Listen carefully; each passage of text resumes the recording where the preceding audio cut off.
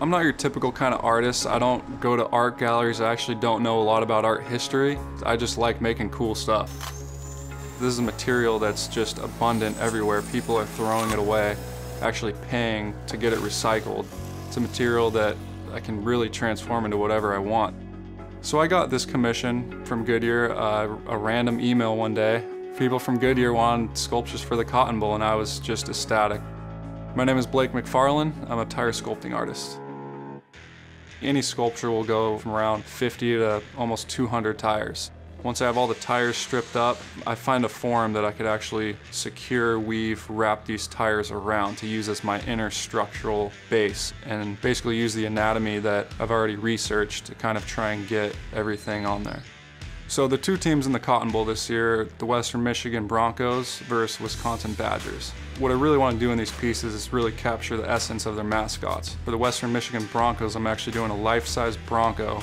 It's going to be massive to scale. And we're going to do a big form of Bucky the Badger, and it's the first time I've actually really used white and black tires, and I think the Badger's going to come out great. These two pieces are going to be a massive challenge. Normally the sculptures take up to a month. I have 15 days to do 2 full life-size sculptures. I'm super excited for it, but there's going to be a lot of challenges along the way.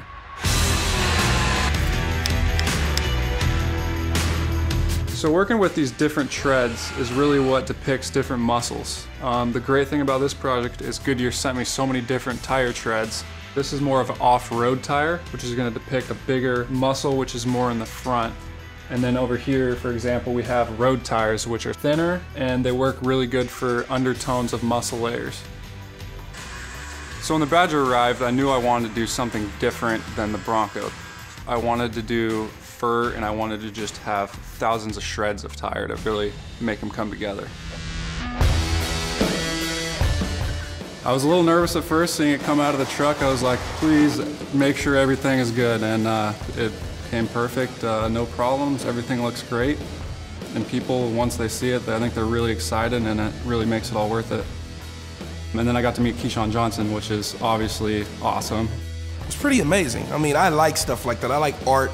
I mean, it's something now that I think that the university should be proud of and display in their athletic departments, you know, in their concourse as they walk in. I would.